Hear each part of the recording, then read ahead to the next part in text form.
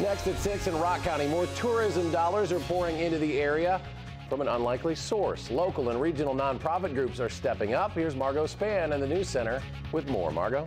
That's right, Eric. Many corporations have cut back their travel expenses while nonprofits are seeing face value in meeting face-to-face. Volunteers are busy transforming Thresherman Park in Edgerton for the Friends of Noah Canine Carnival and 5K Rescue Run. The nonprofit group raises money to support rescue animals. The event is in its second year. Organizer Mike Truesdale says it draws animal lovers from throughout the region. We have people that I personally know of that are coming from Milwaukee, Waukesha, DeKalb, Illinois, Rockford, Freeport.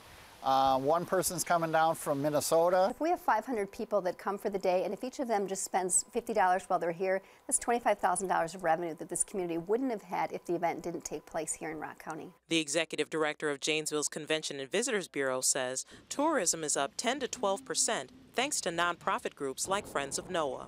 It's why staff also started providing non-traditional services to accommodate the groups. We actually have dog treat packages that we give out to groups like this, and that was something we never did with a corporate meeting. We didn't have to worry about having dog treats for attendees. Christine Rebout says the nonprofits are helping the area economically bounce back. We saw meetings and conferences drop off a great deal in 2008, 2009, and we're looking for that way to climb back even though corporations aren't ready. And we see these nonprofits groups as a great way to start building that tourism trend upwards. The Friends of Noah say they're just proud to be helping. It's a fun thing for the people to do in Rock County with their dogs.